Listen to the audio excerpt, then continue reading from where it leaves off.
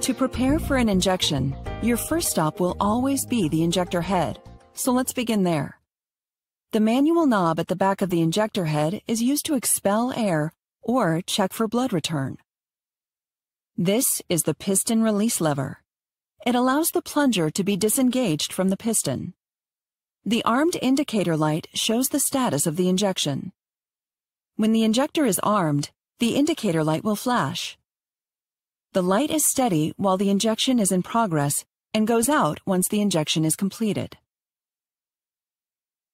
The forward and reverse load strip is used to move the piston forward or backward at a variable speed. Use this to load the syringe. The mechanical stop-set position is verified by LEDs on the injector head. The syringe size indicator shows the size of syringe that is selected. The volume remaining in the syringe is automatically displayed.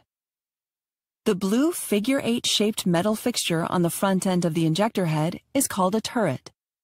The turret is built to hold 2 syringes at one time, either one 60 milliliter and one 150 milliliter syringe, 2 150 milliliter syringes, or 2 200 milliliter syringes. This allows you to easily match the right amount of contrast with the procedure you are performing. The pressure jackets are made of high-strength, impact-resistant plastic materials designed to withstand many pressure cycles. The hex clip at the bottom of the pressure jacket holds the syringe in place and prevents it from falling out. Also notice the white fluid dots on the side of the pressure jacket. These employ an optical illusion to display the presence of gross air.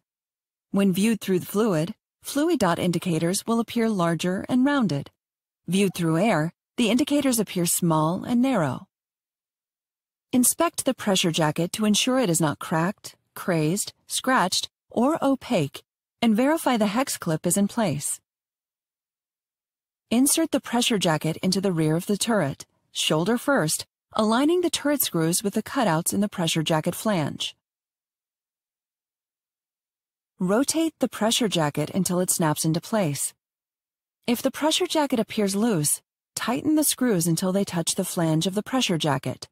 The screws should be snug, but do not over-tighten. Notice the small plastic extension on the tip of the syringe. This is an alignment key to help you position the syringe correctly in the pressure jacket. Additionally, the syringe flange is designed with one flat side for easier loading. To insert the alignment key correctly, position the flat side of the rear flange facing up towards you. Now, slide the syringe into place. Do not touch the tip or the inside of the syringe. Rotate the turret 1/2 turn to place the empty syringe in front of the plunger and engage the feet of the plunger onto the piston. One operator should fill the syringe and arm the injector. If an operator change must occur, the second operator must verify that the syringe was properly filled and air has been purged from the syringe and fluid path. If you have not already done so, tilt the injector head upwards. Extend the plunger all the way. First, press the Enable button, then, within 5 seconds, depress the forward load arrow. You can vary the speed by pressing further forward or backward on the arrow load strip.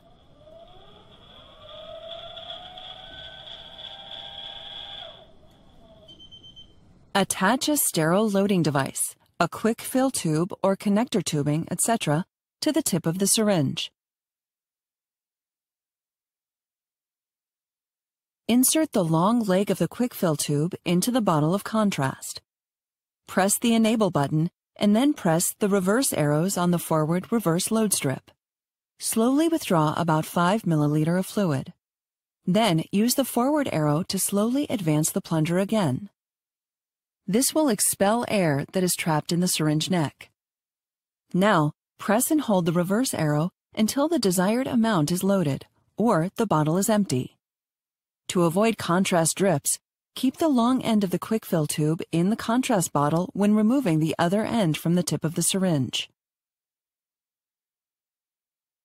Dislodge air bubbles from the syringe by gently tapping on the pressure jacket with the heel of your hand.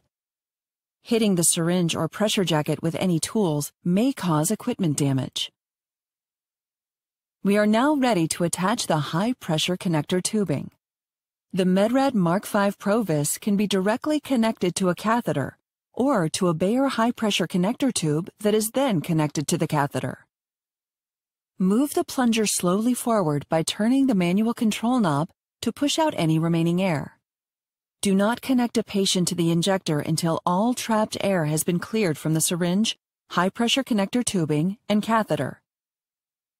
For more information on connecting to a catheter, refer to the Medrad Mark V Provis Operation Manual. Loaded syringes that are stored can promote bacterial growth. Medrad Mark V Provis syringes are designed to be filled just prior to the procedure. Discard any unused loaded syringes. Thank you for